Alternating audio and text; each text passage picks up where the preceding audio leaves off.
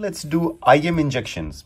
What are the things you need for IM injection? So make sure first of all you check the medication, you check the type of medication you're giving, the dose of the medication, the route and the expiry date.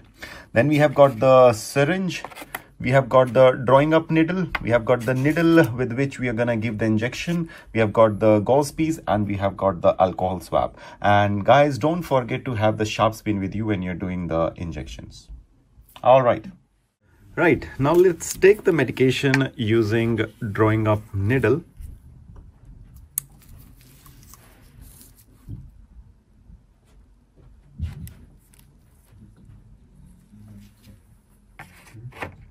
We have to make sure the drawing up needle is definitely gonna be different from the one you're gonna inject it. So we make sure we take it out and throw it in the sharp bin, yellow bin.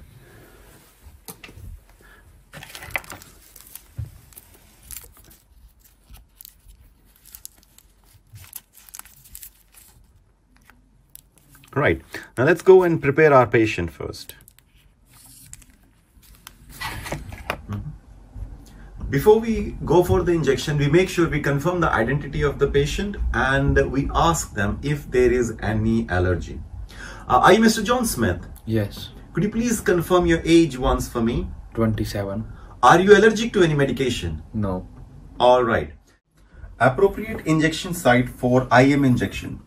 We go usually with lower edge of acromial process and we inject approximately 2.5 centimeter below this.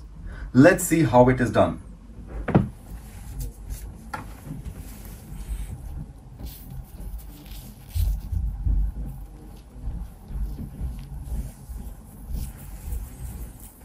So we clean the area first.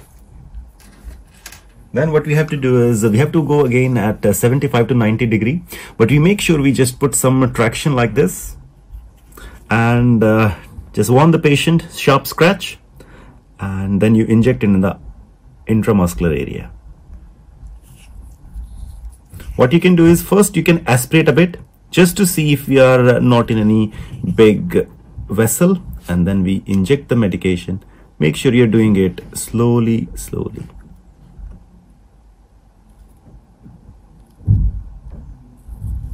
Then we remove it.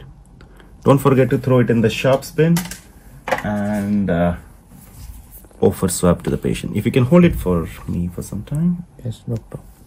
Thank you.